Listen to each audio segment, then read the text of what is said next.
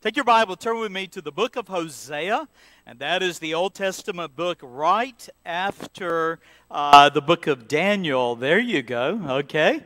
Hosea chapter, well, we're going to be studying primarily chapter 1. I wanted to do a quick review with you and then dive in. This may be the last message, I'm not sure, from the book of Hosea.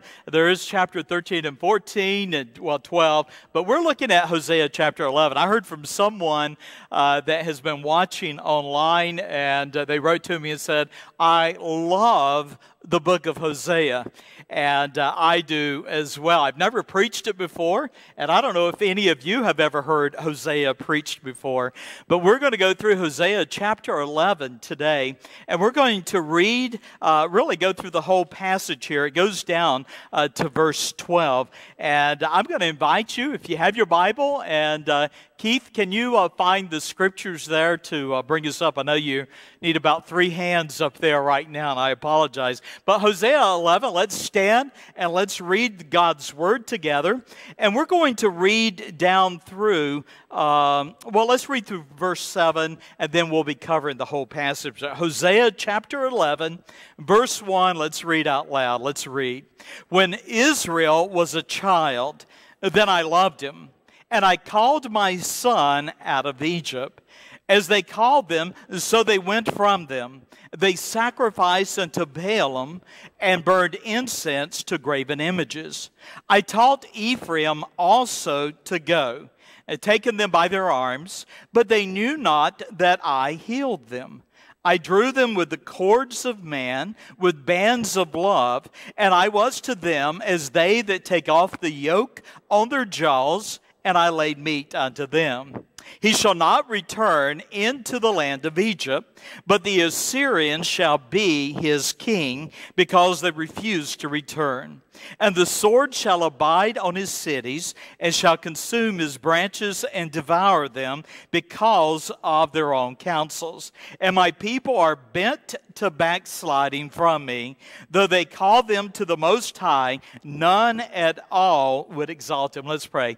Father, I pray that you'll open our eyes, open our hearts to the truth. How we thank you for a passage that gives us insight into your love. What a wonderful thing it is to be able to preach this morning on God's unfailing love. Lord, bless now. Be honored in the time, not only in what we hear, but how we respond to it. May we not just be hearers of the word, but Lord, may we be doers, we pray, in Christ's name. Amen. You can be seated. I failed to mention to the Straits, it's joy to have you down visiting, and I know you came down to be here to love your family, and so I'm glad that you're here with us. Let me walk you through an introduction. I hope you have the page there that is the outline, and as you read Hosea chapter 11, I hope that you didn't find yourself going cross-eyed, because there's a lot of things when you read it, it's not immediately known exactly what is being said here. And I pray that this morning as we go through this passage, that your eyes are going to be open and you're going to be encouraged, because Hosea chapter 11 really is about God's unfailing love. And so let's take our Bible. You have your outline there. Let me give you a little bit of an introduction. This is just kind of going back as a review. Now, a reminder. Hosea was the first of the minor prophets. Okay? And so as we open our Bible, we're looking at a man who is preaching in Israel. His book is relatively short. If you compare it to Jeremiah and you compare it to Isaiah, compare it to Ezekiel, wow, those are long books. Hosea chapter 11, though, is brief. In fact, most of the chapters here might be 15 verses, 14 verses, 11 verses. So it's a very brief study that we have. Now, a little bit about Hosea. His ministry was in Israel, and I've taken you through as a reminder. At this point in time, there are 2 nations that are taking up the boundaries of ancient Israel. The first is Israel herself, and that would be the northern 10 tribes. And then the other is Judah, which is in the south. Judah is where you're going to find Jerusalem. Judah is where you're going to find the temple in Jerusalem. And so that's the setting. Hosea Hosea is not looking so much at Judah. He is focused on the northern 10 tribes, those tribes that rebelled against the Lord early on. In fact, after Solomon's death, the kingdom was divided. A man named Jeroboam took the northern 10 tribes. He set up a calf, and that calf became the point of worship in Israel herself. Judah remained faithful for the most part through this historic time. Now, the message, what is he doing? He's calling a nation to repent. It would be, if he were living in our day, you could imagine what his message to America would be. It would be dealing with our sins and dealing with our idols, our possessions, and the things that take hold on our heart. That would be his message for us today. But I wanted to draw your attention, you have your Bible there, Hosea chapter 7 and verse 1.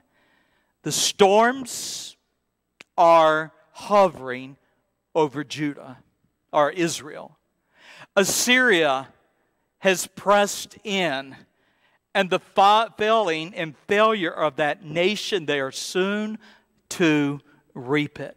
And in spite of the idolatry, in spite of the sexual immorality of the nation, in spite of the fact that they have rebelled against God's law and commandments, God still says in Hosea chapter 7 and verse 1, he says this, I would have healed Israel.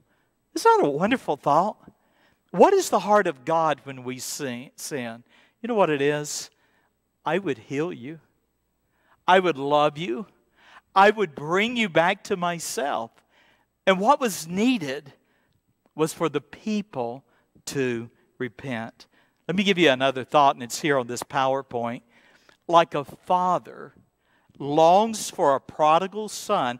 Now remember that, because that's going to be the setting that we're going to look at. Like a father longs for a prodigal son to come home, the Lord longed for Israel to turn back to him. God's love was rewarded with unfaithfulness. God's justice and holiness demanded to be punished. I'll give you an illustration. As a father, well, as a son, you can remember perhaps the words of your father like I can remember the words of my father. And you've done something wrong. Somebody said last week about being paddled or disciplined, and I said, my dad's listening online. I would generally get at least 2 a day, you know. 1 in the morning, 1 in the evening. If I got in trouble anywhere else, I was going to get a licking. Now, I realize you might look at me and say, wow, that's what's wrong with him, you know. But honestly, I look back now and I think, wow, my dad loved me enough to discipline me. But the word sometimes of the father to the son is, now, son, this is going to hurt me, what? More than it's going to hurt you. And if you're on the receiving end of that discipline, it's, yeah, right. But you know, as you get older, you know the heart of a mother and a father. And when you have to discipline that child that you love so earnestly, it does hurt more, doesn't it?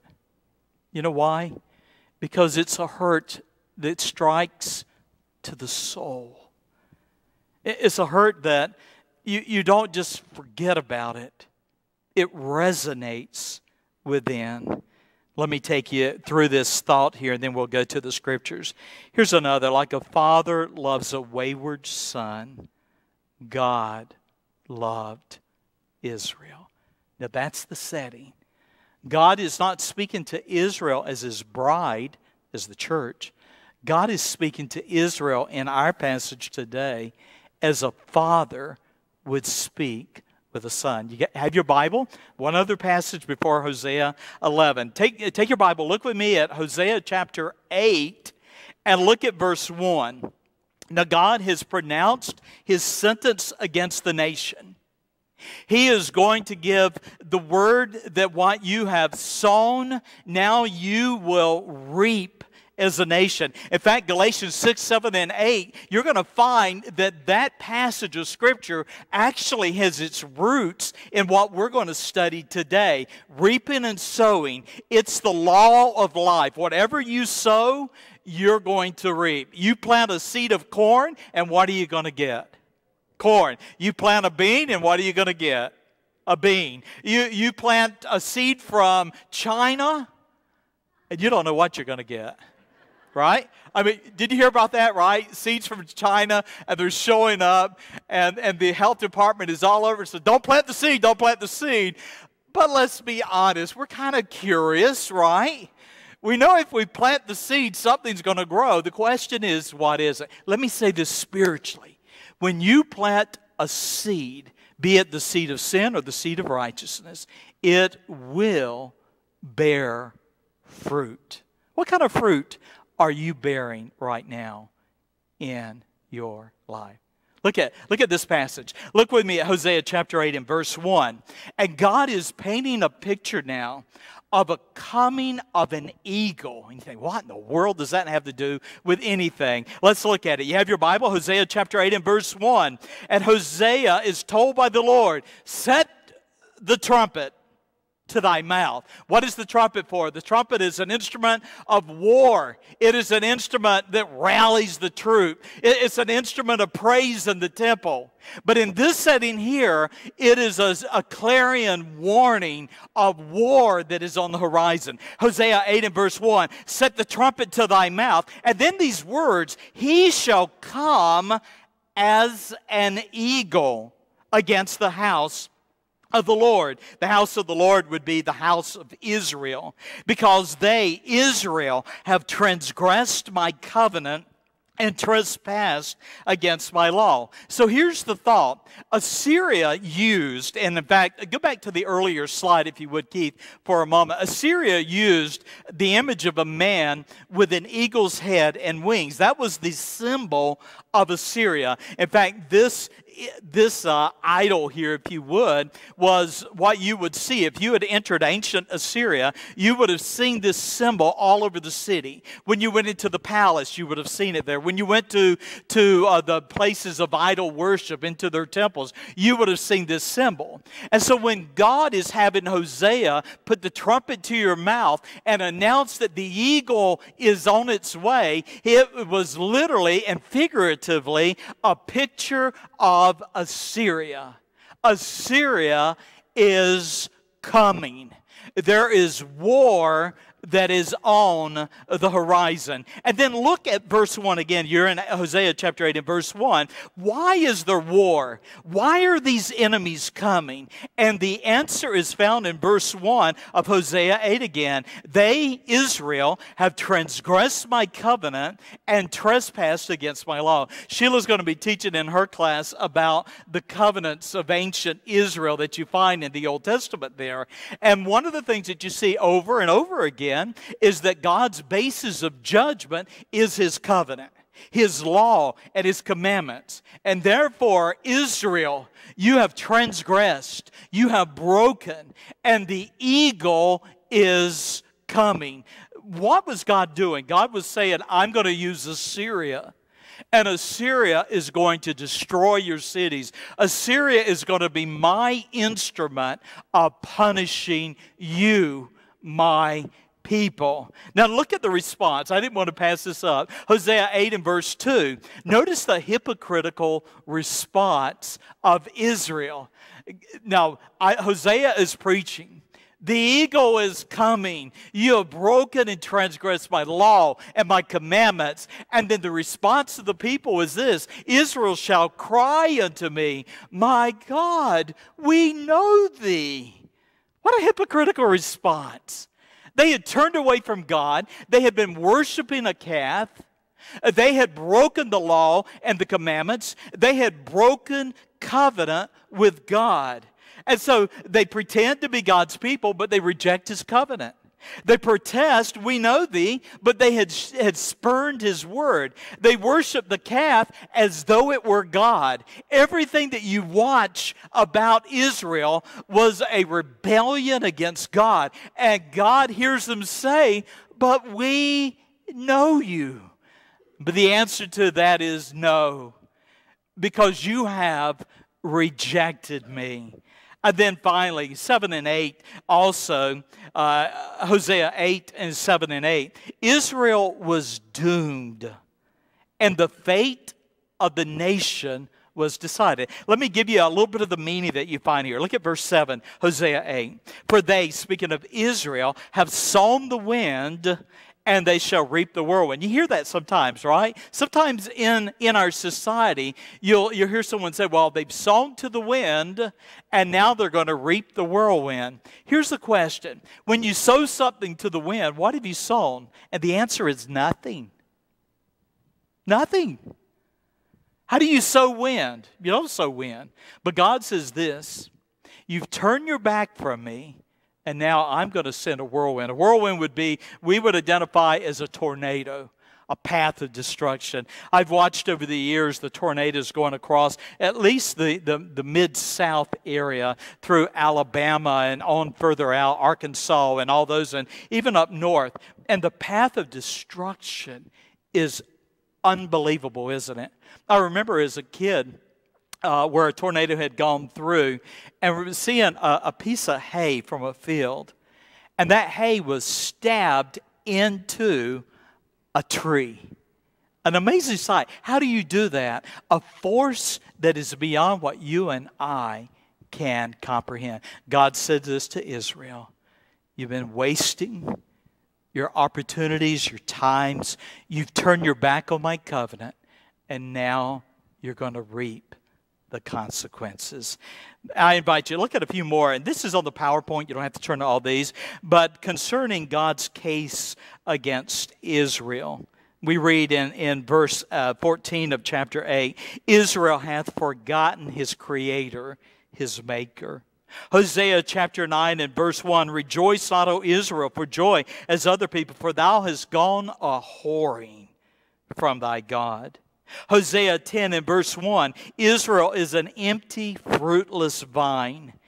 Verse 2, Israel's heart is divided. They're worshiping idols and pursuing sin. Hosea chapter 10 and verse 13, Ye have plowed wickedness, ye have reaped iniquity. Now that's the bad news. Hosea chapter 11. Go there. And let me give you the good news. Is it cooling off in here, I hope? It's not too cool up here, but I'm hoping it's cooling off out there. Hosea chapter 11. Let me fill in your outline. Here it is. God's love for sinners is like a righteous father's love for a wayward son. God's love for sinners is like a righteous father's love for a wayward son. Just some thoughts. In spite of Israel's sins, God's love and compassion for his people, listen, had never failed. Israel had rejected God's covenant, disobeyed his law and commandments, but God's love never failed. Look with me, Hosea chapter 11, and let me walk you through this. Here's the first thought on your outline. The first thing I want you to see is that God's love for Israel was, first of all, a tender love. A tender love. As we read this, we're kind of moving away from Israel, and we're looking at the application to us. Okay? So here you are. Look at verse 1 and 2. Hosea 11, verse 1. Hosea is to preach when Israel, the nation, the people, was a child. Then I loved him, and I called my son out of Egypt. As they called them, so they went from them. They sacrificed unto Balaam, and they burned incense to graven images. You have two thoughts there. Here's the first one in verse 1. That God's love is like a father's compassionate love. Look at verse 1 again. When Israel was a child, then I loved him. Now, Israel as a nation We know that Israel began as the 12 sons of Jacob, right? Jacob, whose name was changed to Israel. And of his 12 sons, there would end up being 12 tribes. God had given to Abraham his covenant that he would, as a believer, a man of faith in God, that God would show him the grace and make of Abraham a great nation, that his seed after him would become a great nation, and that through Abraham's seed, all of the nations of the earth would be blessed. That was fulfilled in Jesus Christ.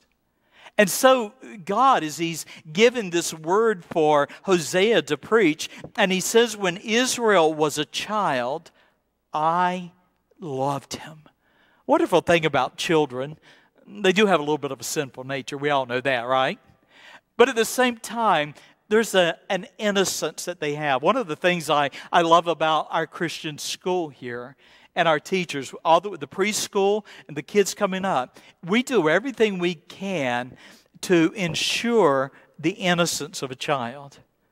You go to some other settings of school and education, and they're doing everything they can to tear down a child's innocence. But we want to do everything we can to preserve that innocence. And so here is what we're finding here in verse 1. When you were a child, when you were innocent, when you were tender, I loved you.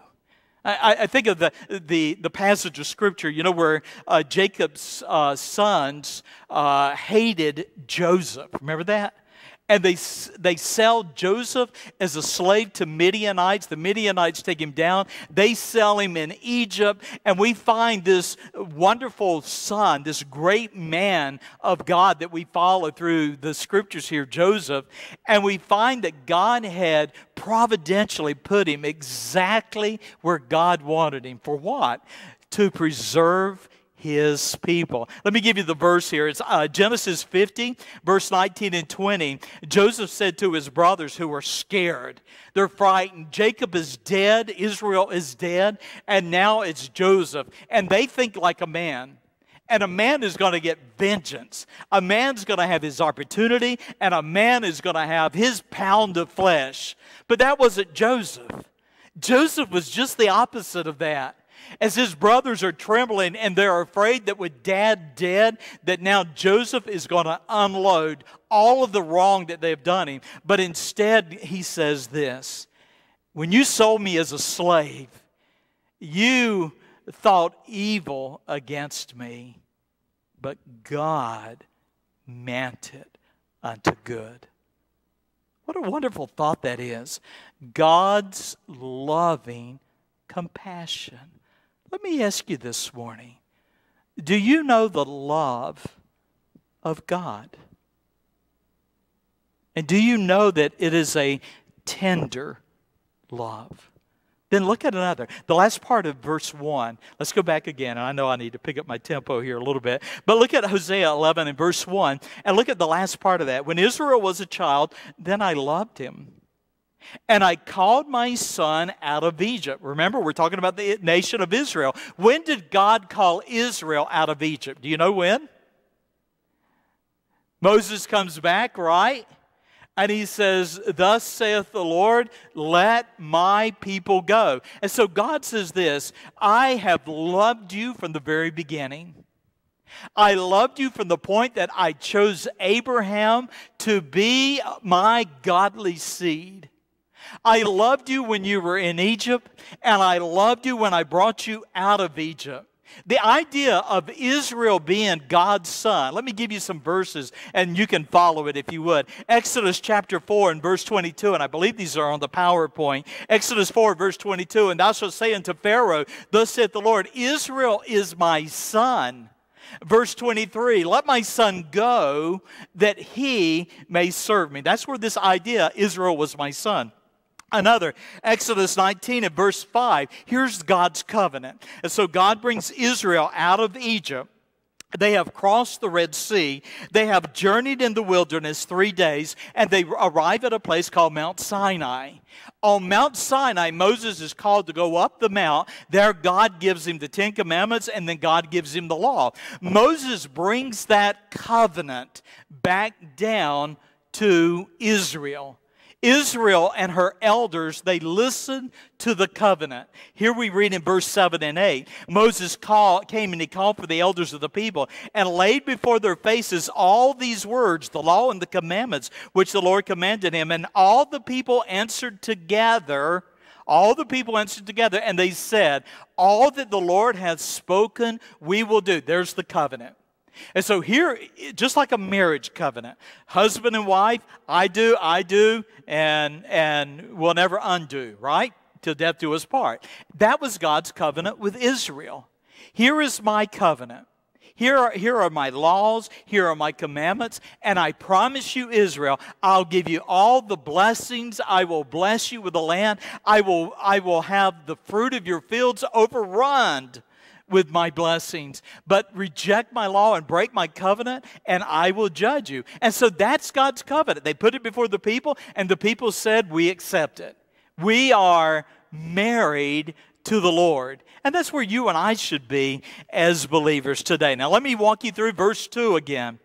In verse 2, Hosea 11 and verse 2, notice that Israel broke God's covenant. And they became a rebellious, ungrateful son. We're still keeping that idea of father and son. Here, again, I want you to grasp the covenant here. God has said, here is my law, my commandments, here are my promises. And all the people said, I do. Now, the basis of God judging Israel now in Hosea chapter 11 is that they have rejected and broken covenant with God. God hasn't left His people. God loves His people. His love has never failed. His love is the love of a tender father for a son. What had Israel done? The last part of verse 2, they had sacrificed unto idols, unto Balaam. Now, that brings me to the second one. On your outline, God's love is tender. Secondly, notice that God's love is gentle. It's kind, and it's considerate. We live in a day today where love in our society is a portrait more of lust and taking than it is of giving. The same thing, sad to say, I think is part of the marriage culture, if there is a marriage anymore in our culture. Not that understanding of the sacrifice and giving and loving and giving of one another to the other. We've become a very selfish, self-centered society that demands to be pleased. But that's not the character of God's love. Look with me. You have your Bible there. Hosea 11 and verse 3. And I want to walk you through this. We read then of God's tenderly guiding Israel. Let's read it. You follow. Hosea 11 and verse 3. The Lord says to Israel, I taught Ephraim. Now, who is Ephraim? Ephraim is the major tribe of Israel. And so often God addresses Ephraim on behalf of all Israel. So let's read Hosea 11 and verse 3. I guided, I taught Ephraim also to go. And I love this. Taken them by their arms, but they knew not that I healed them. That's the picture that you have here. God says this to Israel. When you were young, I took you by the arm. Can you remember, those of you who are parents or grandparents, do you remember when your kids were learning to walk? And you held them between your legs and you were letting them kind of waddle along and encouraging them. That's the portrait. God said, Ephraim, speaking of Israel, I was with you. I held your arms. I was there to guide you. But notice again, but they knew not that I had healed them. You know, I cannot remember my mom and dad holding my arms and helping me walk. Can't remember it. And you can't either. We were learning to walk, but I don't have a memory of it, but I'm sure that it happened. And that is what God is saying to Ephraim. I taught you to walk. I held you by your arm. But I love, let's go on to the next one. Look at verse 4. With bands of love. Let me read it. Hosea 11 and verse 4. I drew thee with the cords or the bands of a man.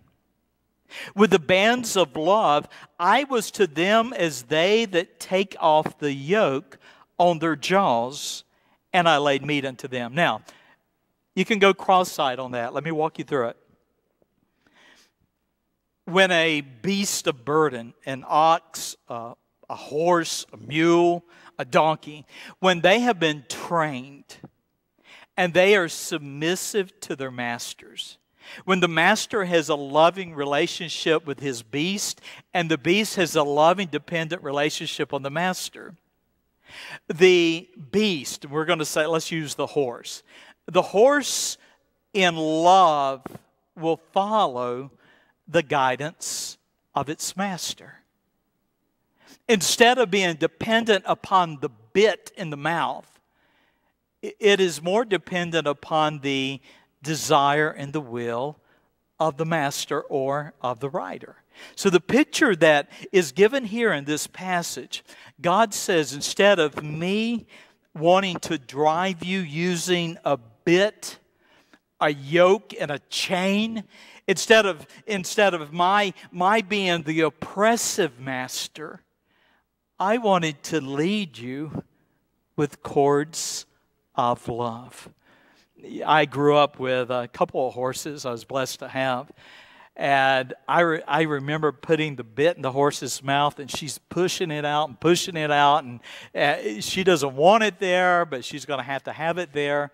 But you know, over time, that horse got such that I could jump up on her back and just hold on to her mane. She was submissive. Now, go back and with that in mind and look at verse 4. God says, my love is gentle and kind and considerate. And I drew Israel with the cords and the bands of a man, with bands of love. I've given you the story, and hopefully my dad won't get upset with me, of him trying to use our horse to plow the field. Now, she was a riding horse. She was not broken. And I remember my dad behind our horse, and he's got the plow in the ground, the chains going from the harness that's up there, and they're going back. And if she didn't want to pull, she wouldn't pull. And if she wanted to run with him running behind the plow, she would run with him pulling the plow. You know, it was a sight I can remember watching. And I feel bad, but I didn't feel bad for my dad. I felt bad for my horse, you know. It's all this excitement is going on out there. That is what God doesn't want to do. God doesn't want to use the chains. He wants us to be guided by His love. Now look with me thirdly. Keep going in this passage here. God's love is not only gentle, kind, and considerate. God's love is tender. But notice in verses 5 and 7 that God's love is patient. Look with me. Hosea 11 and verse 5. Now speaking of Israel, and we read, he, Israel, shall not return into the land of Egypt, but the Assyrians shall be his king because they refuse to return. Now, what does that mean? It means this. For Israel, Egypt had been a place of bondage. It had been a place of enslavement. Now, I don't know if you know some of the passage of Scripture where God was going to judge Israel in the wilderness. Israel is murmuring. Israel is rebelling. Israel is complaining. And God would say, I'm going to strike Israel. Moses, I'll raise up to you your own seed. And God would say and Moses would say, but Lord, what will the nations think? What will the heathen think? Lord, if you turn on your people, what will that say about you? I love that because Moses was concerned about God's testimony as much as he was concerned about Israel and her obedience. Look with me then at verse 5. Israel shall not return into the land of Egypt. Why? because God was not going to put His people back into a land that would bring shame upon Him and His testimony as the Lord's people. And so Moses goes on and he says there then, the Assyrian, that nation that is growing in power, that will be the nation that I will use. Why would God bring an enemy on His people? Look at verse 5. The Assyrians shall be His king because they refuse to what? Return. Refused to repent. Why did God destroy Israel? Why did God destroy the capital of Israel, which was Samaria? And the answer is this: because God loved them too much to allow them to keep going down the path of wickedness and idolatry. He loved them enough to bring upon them a punishment that would ultimately turn their hearts back to the Lord. You know, God allows that in our life. He allows things that pull on our hearts, and they bring a tenderness. God's judgment continues. Look with me, a latter part of verse 6. And the sword shall abide on his city, speaking of Israel, and shall consume his branches. The word branch there is a bar or his strength, and devour them because of their own counsels. In other words, Israel has rejected my word. Israel has rejected my law. Israel has rejected my commandments. And therefore, I am going to move with destruction upon the city and upon the land. The latter part, Israel followed their own counsel. They turned away from the Lord. Here's a question for you. Where do you get your counsel? Where do you get your direction? When you're making decisions in life, what's guiding you? Where does the world go for guidance? Psychologists, psychiatrists, follow your heart. You know, we've got all these different expressions, and I'm afraid too often it's in the church. How many of us weigh our emotions and our decisions, and we balance it or look through the filter of God's Word? Am I thinking right? Is my heart right? Am I thinking spiritually? Is it God leading me, or is it the influence of other people that's shaping my heart and my emotions? Israel, look again, had turned to her own counsel. Now that brings me to verse 7. Like a rebellious son, Israel disdained God and rejected His prophets. We read in Hosea 11 and verse 7, my people are bent to backsliding from me. Though they, the prophets, call them to the Most High, none at all would exalt Him. In other words, it was lost. The priest had turned from God. The false prophets had turned from God. The kings of Samaria were all wicked kings. And God says here in verse 7, that's where they're bent. And there is really the bent to backslide, there's no stopping them. They are going for destruction. And then fourthly on your outline, God's love is tender. God's love is gentle and kind and considerate. God's love is patient. Here's the fourth one. God's love is a faithful, forgiving love. You want to know the love that a father and a mother should have for their children? Or you want to know the love that children should have for their father and their mother? It's shaped in God's portrait. God is faithful and forgiving. Let me give you some meanings of this here. You have your Bible, Hosea 11 and verse 8. Notice this, that God's love endures. He never stops loving. Hosea 11 and verse 8. The Lord asks really 4 questions in this verse 8 here. Now realize we've laid the portrait of wickedness and sin, rebellion, idolatry, immorality, breaking of the law and the commandments, all of these things that are the life of Israel. And now God asks 4 questions. What are the 4 questions? Look at verse 1. The first one verse 8 rather. The first one is that God's love endures. He never stops loving. Let's read. You follow. Hosea 11 and verse 8. God asked in a tender tone, how shall I give thee up, Ephraim, the major tribe in Israel? How shall I deliver thee, Israel? Wow. You see the tenderness? With all that you've done and as much as you've hurt me, how can I give you up? How can I be anything less than tender? You've broken my covenant. You have broken my laws and my commandments, but I still love you. And I wonder, how can I give you up, Ephraim? Notice, secondly, on your outline, not only is God's love an enduring love, He never stops loving, but would you notice also that God's love is long-suffering? He longs for reconciliation. Hosea 11 and verse 8.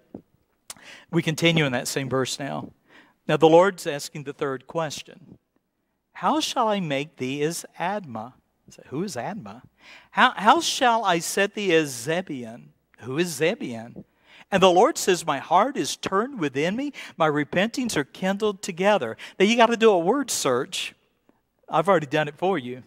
But notice, if you would, Admah and Zebulun. What are those? Those are 2 other cities that were destroyed with Sodom and Gomorrah. Remember, Sodom and Gomorrah was in a plain.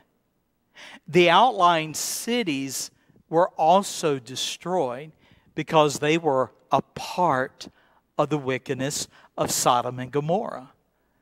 Now, so God asked this again, Hosea 11 and verse 8.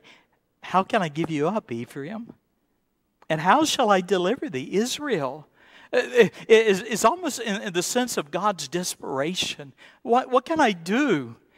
I've done everything. I've given you the law. I've given you the commandments. I've given you my promises.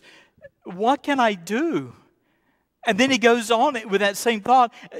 How shall I make thee as Admah? And how shall I set thee as Zebulun? In other words, those cities deserve to be destroyed. But how can I do that to Ephraim and Israel? You see, they deserve to be destroyed too because their sins are greater even than the sins of Sodom and Gomorrah. You said, how is that, preacher? Because they know the truth and they know God and they rejected Him. Sodom and Gomorrah and all their wickedness and sin and their immorality, they didn't know the Lord. They were not His chosen people. But here we have Israel and Ephraim, and they know the Lord, and they've rejected Him.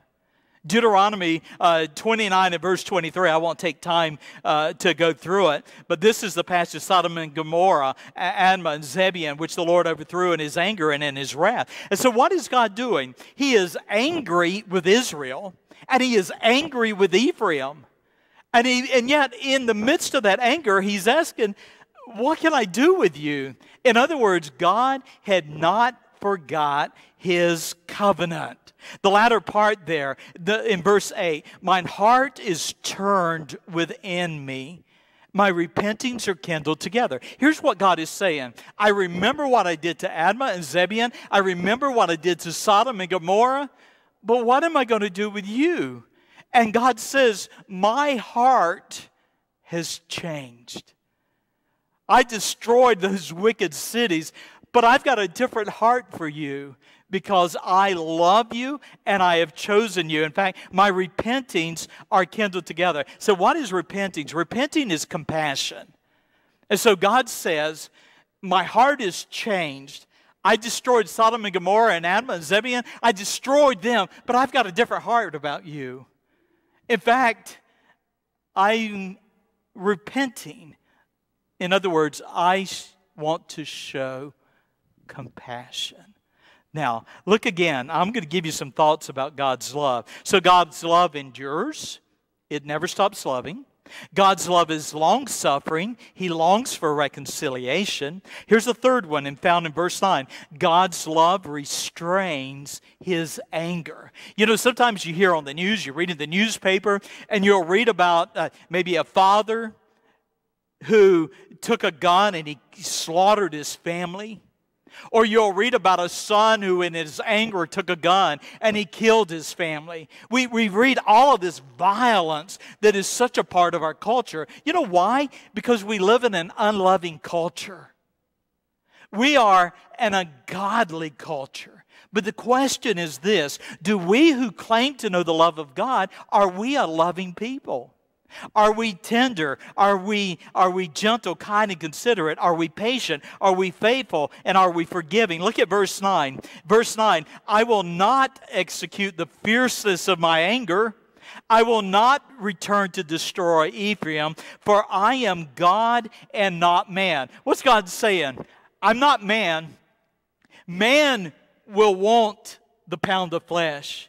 Man's going to want his vengeance. Man's going to want his way. Man doesn't care who he's going to hurt in the path of getting his revenge. But God says here, but I'm not man. I am God. Look again, 11 and verse 9. And so the Lord's love restrains His anger. I will not execute the fierceness of my anger. You deserve it, Israel. But there's a difference in how I'm going to treat you and how I treated the wicked. And that difference is my love.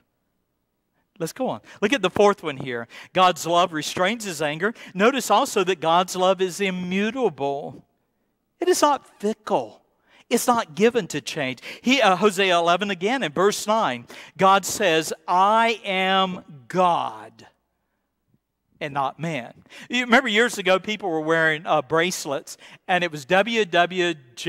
Do you remember that? What did it mean? What would Jesus do? And I wonder how many that wore that were sincerely wondering, what would Jesus do?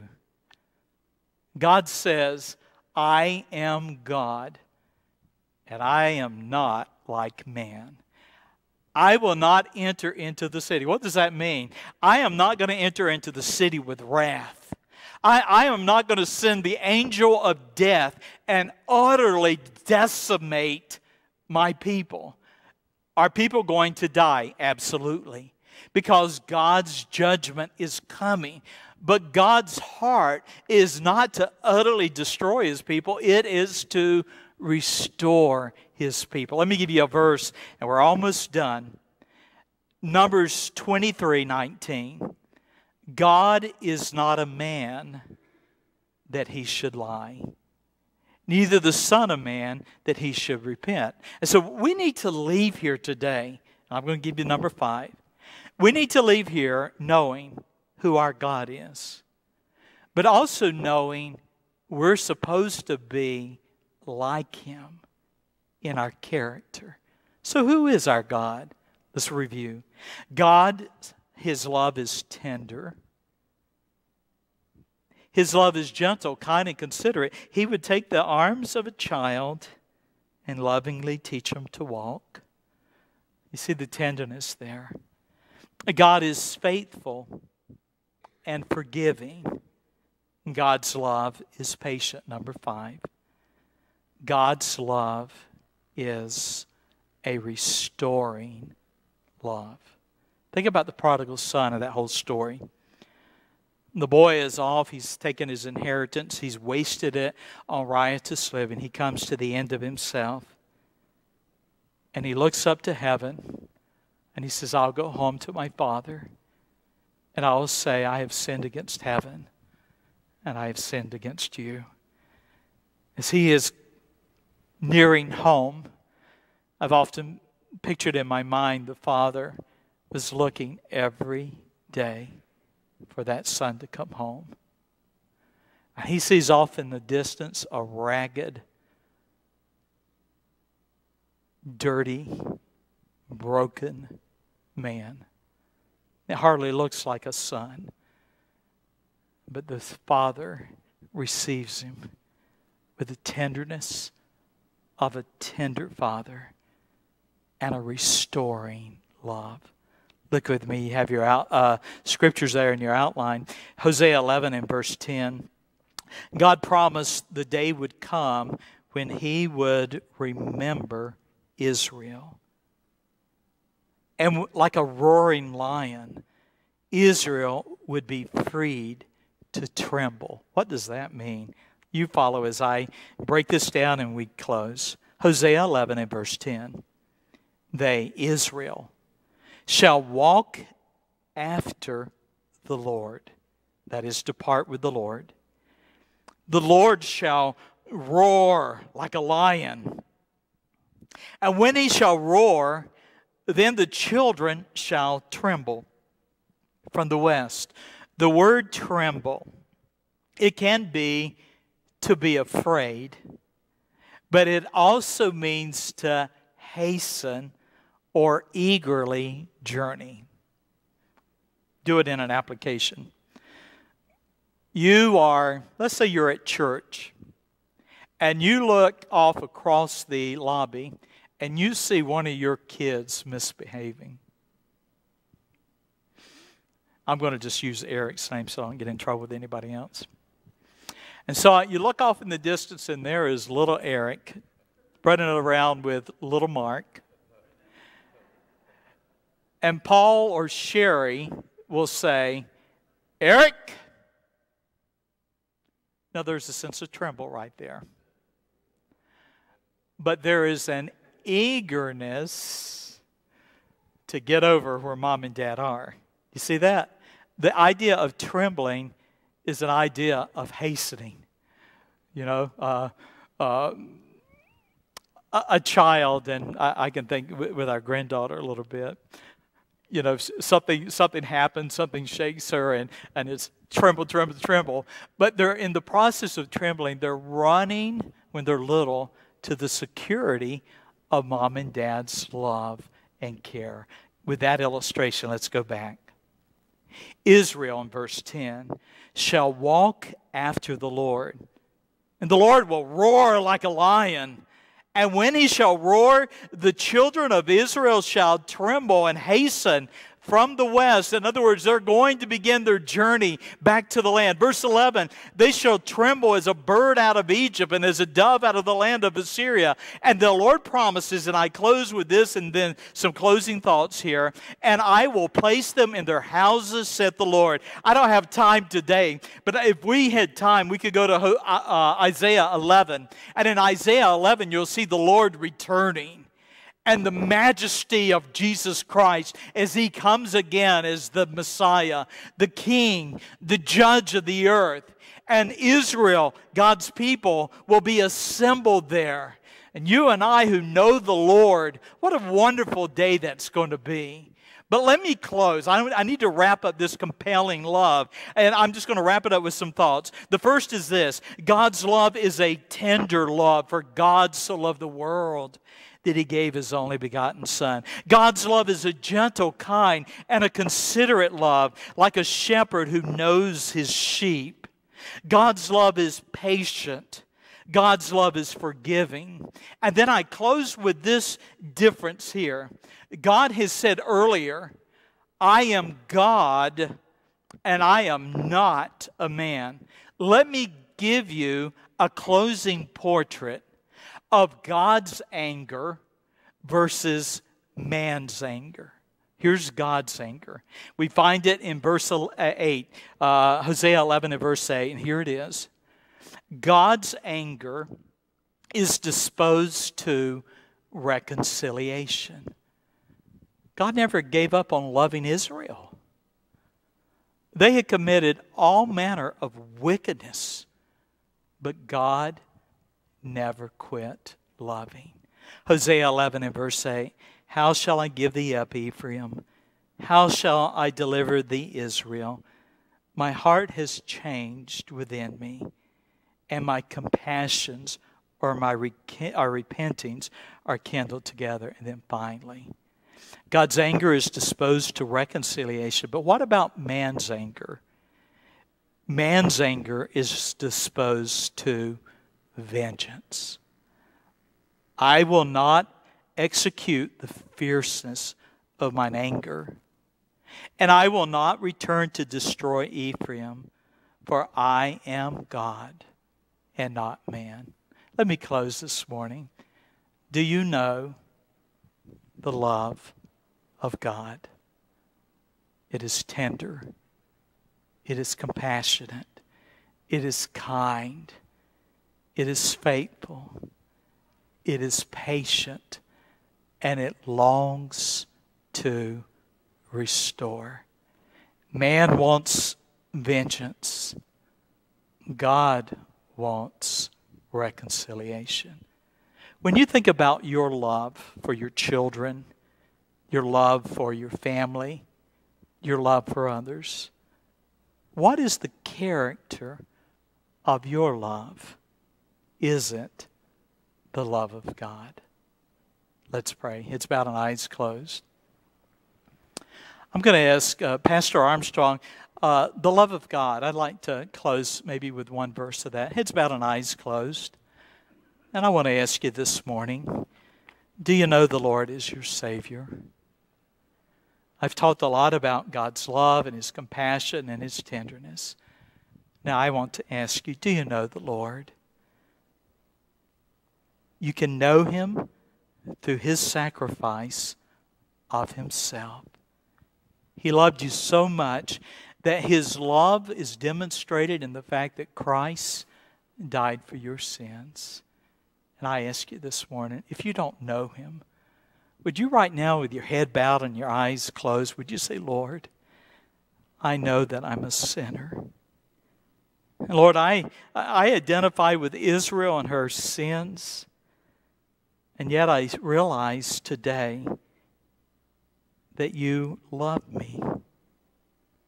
You love me enough that Christ died for my sins. And Lord, today I ask you, forgive me of my sins and save me. And Lord, I pray today also for our church family, and father and mother and sons and daughters, those who are single and looking for love, and others maybe who are in marriages that are struggling because there's a lack of love. Lord, I pray right now as we consider your love, would consider that's the kind of love I ought to have. I ought to be tender and compassionate and forgiving and faithful and patient. And Lord, I confess that my love is not some of those things. And so, Lord, I ask you as I think about your love for Israel, that I would consider my love for others. Lord, change our spirits, that we're looking for reconciliation with people, not vengeance. We're looking for peace, not conflict. And so, Lord, as we close with this verse about the love of God, I pray that you would speak to our hearts as we sing it. It's a wonderful song if we not only know it, but we live it. And so, Lord, bless right now. We pray as we give just this verse of invitation that some of us might need to bow the knee and say, oh God, I'm so far from your love today. Forgive me. I pray. Let's stand. Let's sing.